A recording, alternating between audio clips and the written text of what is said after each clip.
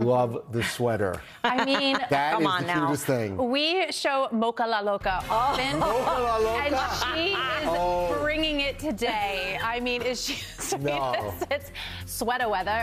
We've got conditions that we're climbing out of the 40s and 50s. You can see we're headed into the mid-60s by later this morning. That's it. But summer returns, and maybe not the sweater weather for Mocha La Loca coming up in the 10-day. That's amazing.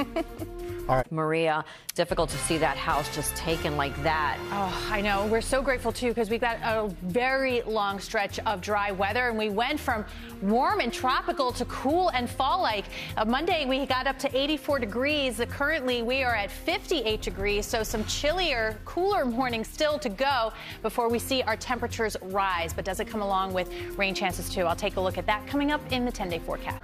Warm and tropical to cool and fall-like.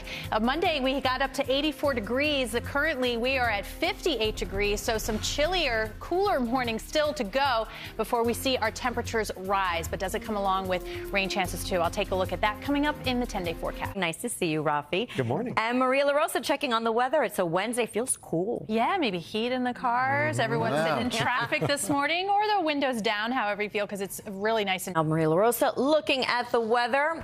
And it looks pretty. We have some high clouds, a really pretty sunrise this morning, and we still have that fall feel. That's for today. You can see by tomorrow a little bit warmer and still lovely by Friday, but we are back to the 80s, and it's going to be even warmer into the weekend. How long that lasts, and of course a sneak peek at the last summer holiday of the season in the 10-day forecast. Thanks. Fall feel. That's for today. You can see by tomorrow a little bit warmer and still lovely by Friday, but we are back to the 80s, and it's going to be even warmer into the weekend. How long that lasts, and of course a sneak peek at the last summer holiday of the season in the 10-day forecast. Thanks.